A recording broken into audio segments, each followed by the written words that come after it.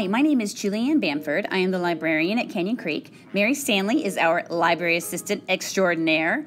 I wanted to give parents who might be unfamiliar with our library a quick orientation of how it is set up. Before we start, I will be explaining mostly by average grade levels to give you a better understanding of reading levels. Everyone reads at a different level and pace, so this may not fit each child perfectly, and we encourage students to discover what their own just right book level is. First, we have our Everybody books. These are picture books usually geared towards kindergarten to second grade, but can go all the way up to fifth.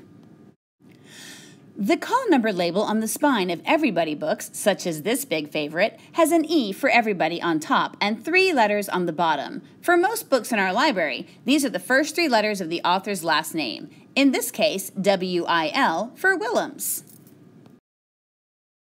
Unfortunately, sometimes we have to make changes for our students to have the best access. For example, Pete the Cat is under P-E-T for Pete because some newer versions have different authors. Next, our chapter books are for students who are starting to transition from picture books to novels. This can usually be anywhere from kindergarten to 3rd grade, but we still have 4th and 5th graders reading them too. They are included as a genre in our fiction novel section and have an F at the top of their call number with a chapter book sticker on the spine. The most famous series in this section is Magic Treehouse, which are shorter, easier to read novels with a few pictures. There are several other kinds of chapter books, though. Some, like the Boris series, are like longer picture books but set up in chapters. And others, like Owl Diaries, have even more words, and then Dragon Masters, which has even more words and fewer pictures. Don't let those pictures worry you, though. They're really important to help students decode what they're reading as they become stronger readers. When students are ready to move on to longer or higher level books, we have our fiction section, which is separated into 9 main genres that are housed together in one area. The graphic novel and chapter book genres are in their own sections. Our nonfiction books are organized by the Dewey Decimal System, which assigns a number range to specific subjects.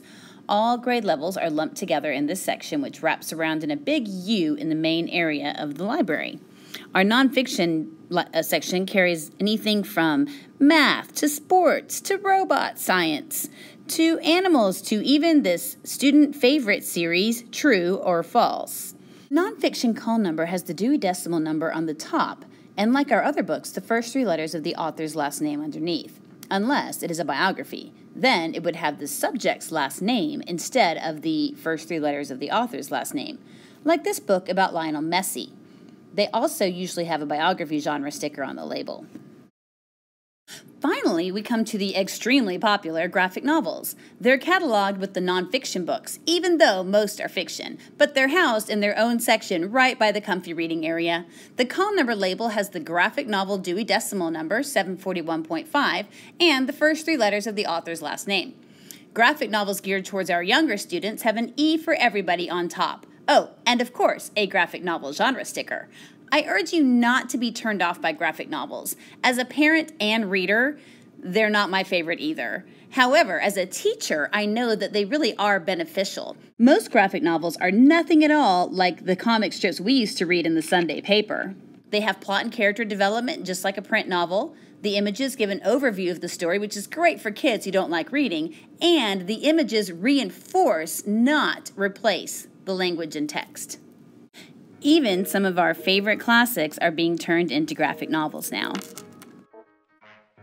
Thank you so much for listening. I hope to get a chance to meet you in person soon, and I would love to have you volunteer in the library when things get back to normal.